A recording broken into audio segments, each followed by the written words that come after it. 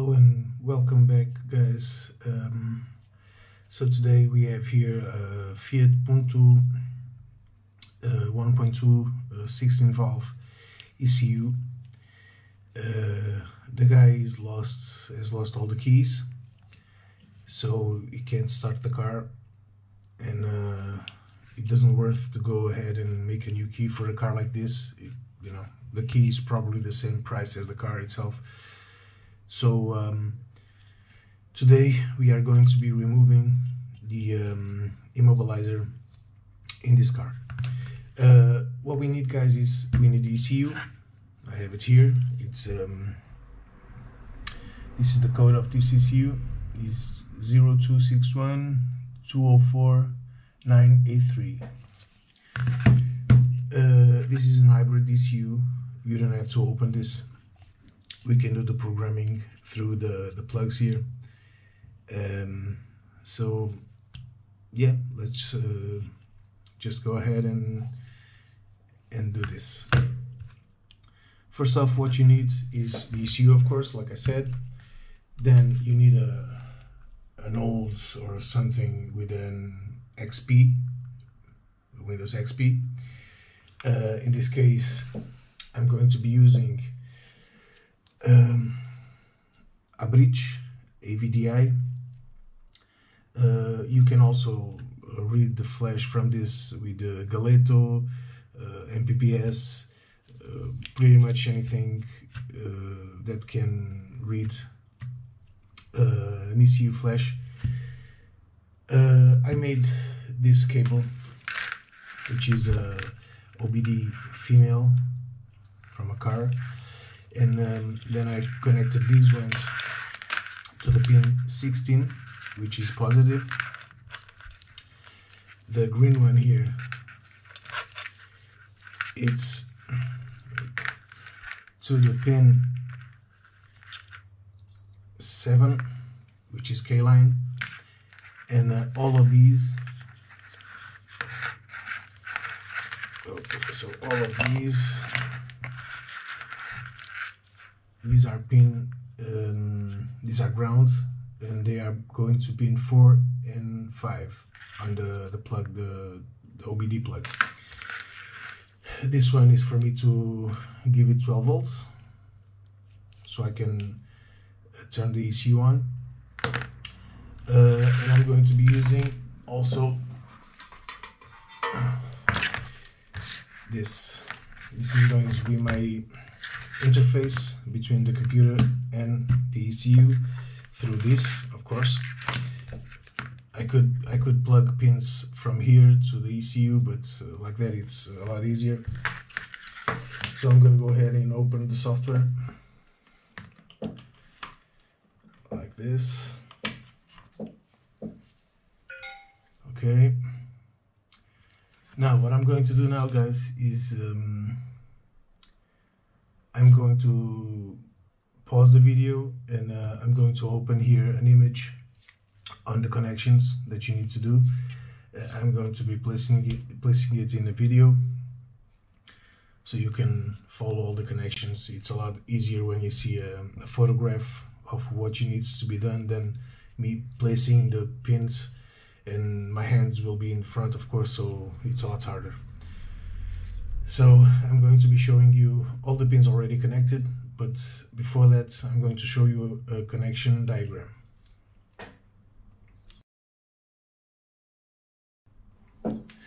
Okay, so I have everything set up as in the picture diagram. As you can see, all the positives, the K line, this is the boot pin, which is ground, and this is the chassis ground. Everything is connected through the OBD to the bridge interface. Also, I have here a power supply of 12 volts, 3 amps, which is really stable. I'm going just to connect that. Now we come here and we open the software. Okay, so a bridge, Fiat, you can use the older version because this is an older car also, so it doesn't really make a difference.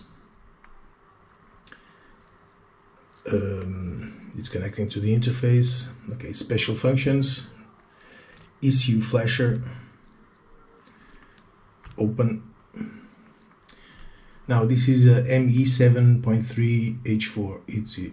That's what it is there. So it's in boot mode and read flash. Let's see how it goes. It's reading already. It's saying that it's going to take like a minute and 30 something. So I'm just going to pause the video and show you when it's done. Okay, so we are pretty much done, and it's done. Operation complete successfully. Okay, so now you can save the file. I'm just going to leave it in desktop with the name that's already in there. I'm just going to put original. Okay, and save. So now you guys might think, well, why should I buy a bridge interface and software to make a Fiat Punto immo if the bridge itself it's worth as much as the car? Okay, so you're right. So what we're gonna do, we are going to exit this.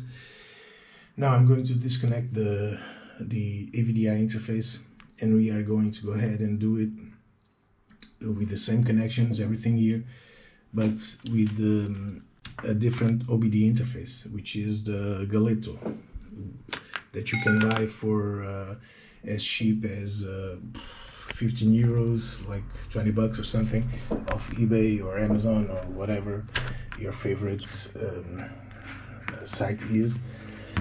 Beware if you are in Europe. These days we have to pay the taxes, but still it's pretty cheap. So let me just put this to the side here. We are going to use this old cable, which is an Galeto 1260, the older one. As you can see, it's in rough shape, but it still works. So let me just plug this in like that. Now let me just plug this side in as well, like so. Okay, so now let's go to Galeto. It's right here. 1260, yes, and new serial. So I need to plug power on the transformer there. Yeah, okay, so I already have this in the menu here. Let's see if we can identify the ECU. Yes.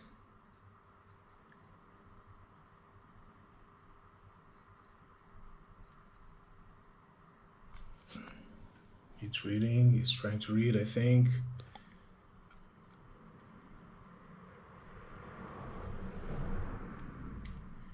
But it didn't identify the ECU as it should.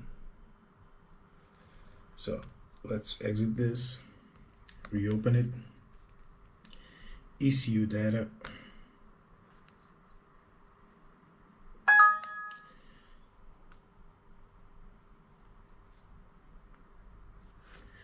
Let's remove pin 20 from here, and then refit it and go ahead.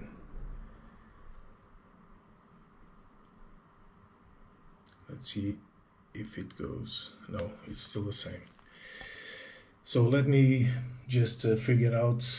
I've done this already several times, but let me just figure out what I'm doing wrong, and I'll be right back and explain what I've done. So yeah guys, so it turned out that this ECU is corrupted. That's okay, because I have another dump that will work. Okay, so this is the car. What you need to do is to remove the feed, as you can see here. It's going to tell you that. As soon as you give it feed, you press enter. and that will identify this all dashes. That means that the ECU is corrupted. The way I know this is that now we are going to press read ECU. It's going to prompt the same. Let me go ahead and save it as Fiat Galeto. Save. Now we're going to do the same, remove feed, and then as soon as you give it feed,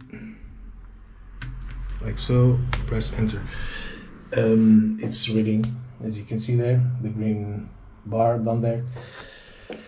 So the way I know that this ECU is corrupted is that, for one, I've done this several times, and for the second reason is that after we read this, we will compare this read with the other read we have done with the Abritas interface, and they are both exactly the same. There is no difference there, no difference there. And but yeah, I have another dump that I'm going to be loading to this ECU, and hopefully everything will be okay when I get to the car. I'm pretty sure it will, because that dump, I've used it several times and it has worked. It's the same number, not the same software number, but it's the same hardware number. Most likely it will work. But as you can see, you don't even have to remove the ECU from the car. You can leave it in the car and just go ahead with a wiring like this and do it on top of the motor. So yeah, let's go ahead and see. It's pretty much done. Okay, end of read, turn off dash. So it's turned off. Okay, so exit. So now I'm going to go ahead and use this software that compares dumps. So I'm going to be using the dump that I've read with a bridge, which is this one. Okay, and the second dump will be Fiat Galeto, this one, abrir. Okay, so now I'm going to search, go to first different. There's no such thing as a difference, so that means that this dump is corrupted. That's why it doesn't identify on the computer there. So I'm going to be loading another dump. Let me just go and find it, because I don't know what it is. In one of these computers, I have a few here. But yeah, guys, so just bear with me. I'll be right back. So I have it right here now. I found it. This is the one. So let's go ahead and open Galeto again. We can do it via Galeto or AVDI. It's the same thing, it's the same process. Instead of read, it's write, of course. So again, ECU data. It's going to prompt to remove and give feed, which I've did now. Okay. So it's still the same identification, it's wrong. Open file, you're going to identify where is the file I've just found, and it is this one. Open.